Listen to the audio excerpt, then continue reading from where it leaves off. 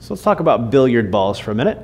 So if I have a lovely billiard ball here, so moving with a velocity, whatever, towards this stationary billiard ball hill, there's going to be a collision.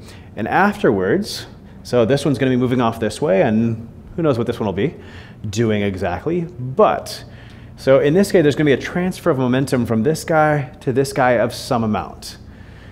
And if there's a transfer of momentum, there's also a transfer of energy as well. And so we could say that this original billiard ball that was moving has lost some of its energy. Well, it turns out if you take, in fact, let's just look at this as a billiard ball again. But instead of hitting it with another billiard ball, I'm going to hit it with light instead. A photon of light. And this photon of light might hit this billiard ball and then get scattered one way or another.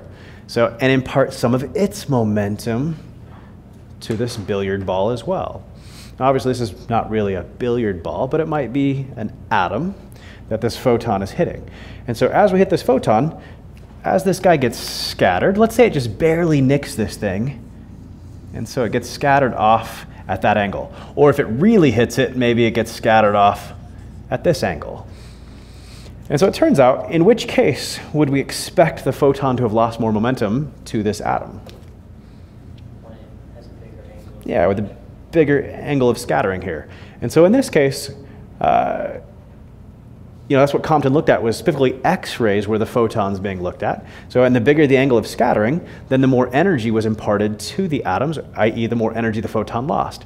So what's weird here, though, is if the photons lose energy, what does that really mean about a photon? What's going to...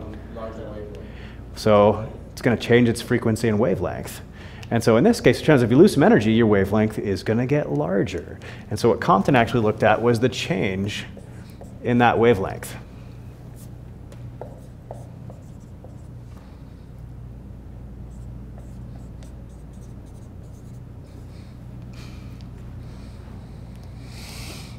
So specifically here, he looked at photons actually bombarding with electrons. So, and the bigger your angle theta from the incident light, so then you'd find out you get a bigger change in the wavelength, more energy lost, essentially. So let's say we're going to hit this electron is what it really is. So here's if it doesn't deviate at all. It goes on that path versus that path versus that path.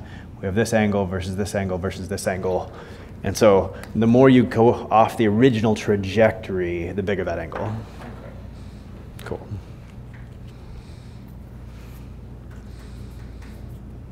Making the equation work?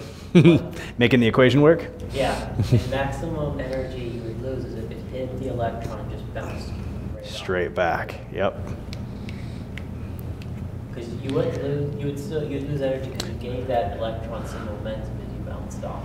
Right. What would you say theta was in that case? If it bounced straight back, perfect reflection. 180. 180. What's the cosine of 180? Negative 1. -1. What's 1 minus -1? 2. 2. And that's the biggest this could be, is when what's in parentheses there is a 2. Okay. Cool.